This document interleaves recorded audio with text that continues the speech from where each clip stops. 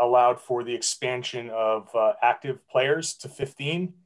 How is that going to help beyond just having a couple of extra bodies? You know what, that's good. Like, John, we've had that discussion a lot over the years, and I'm glad they decided to do that, because I think, especially in the bubble when we had healthy bodies that we had to name inactive, I mean, that's tough. So I think in this situation and moving forward, it just makes sense to, if somebody's healthy, very rarely you're going to have more than 15 that are available.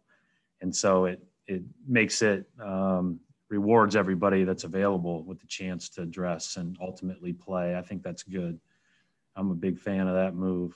With regard to Jalen's leadership, I think he's obviously shown that in many ways since he's been here, both on and off the court.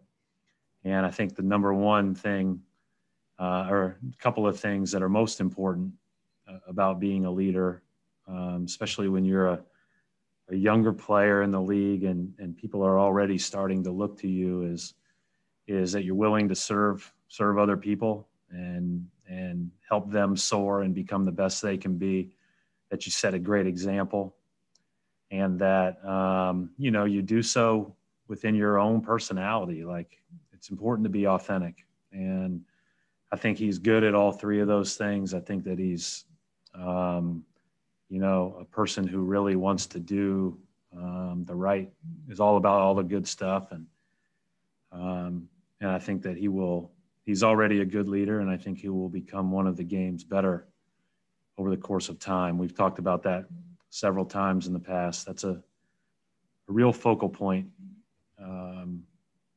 for all of our young players. I'd like to see them all grow into guys that the league generally looks at as some of the best leaders. Chris, Ryan. Hey, Brad, hope all is well with you. Do you feel like there are more questions about roles going into this season than recent years? And how will you go about defining who's going to be doing what for this group with a pretty talented, deep roster? Well, I mean, the only time I've really gotten questions about it is on these calls.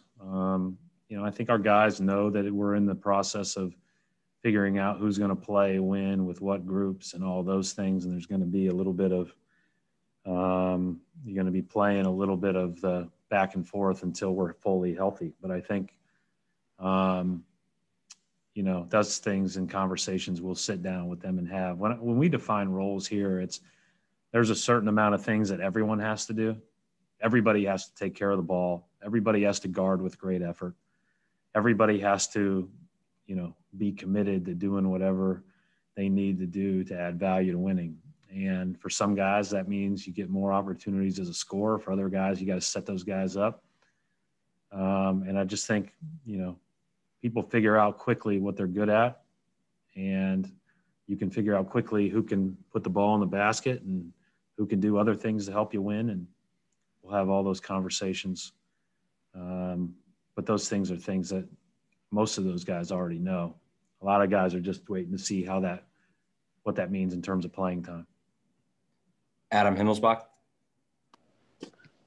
Hey, Brad, you guys had said in that release that Kemba was targeting early December for on-court activities, basketball activities. Where is he at in terms of that? Yeah, he does individual shooting, mostly spot shooting, a little bit of movement, but that's it. So nothing with the team, nothing in small groups, just one-on-one with a coach. Is there a sense on timeline on when that next phase will come in, or? I really haven't even asked. I mean, like you, I'm going to learn more in early January about like real timelines. I'm guessing that, like everything else, he'd probably progress to the next stage fairly quickly. Next stage might be like being involved in a 4-person group work where you're doing some simulated defensive drills or simulated offensive reads. Oftentimes not going full speed. Brian, Rob. Hey, Brad, just want to check on this, how Tristan is doing in terms of his hamstring, if he's been able to get on the floor much, and if you guys are expecting to have him ready for opening night at this point. I think that's hard to say right now. He's not been in any part of practice yet. He has done our pre-practice, similar to what I just mentioned with Kemba, like a 2-on-2, 3-on-3, very light, simulated reads work on both ends. So that's it. So he'll be, he hasn't played in a long time, 'cause he didn't play in the bubble. So there will be a ramp up period for him whenever he is able to go live in practice. And I'm assuming it won't be just one of those situations where, you're available one day and you get a good practice and you can play. I think it'll be a little bit more than that. So I don't know what that means with regard to December 23rd. Every day that passes, I'd say that becomes more unlikely. And have you guys been healthy otherwise, obviously beyond Kemba and Romeo in camp? Payton Pritchard had his finger pop out today. I don't know what the right medical term is for that, but they were able to place it back, and hopefully there's, his timeline to return to practice will be sooner rather than later on his left hand. But I think everybody else has been good to go.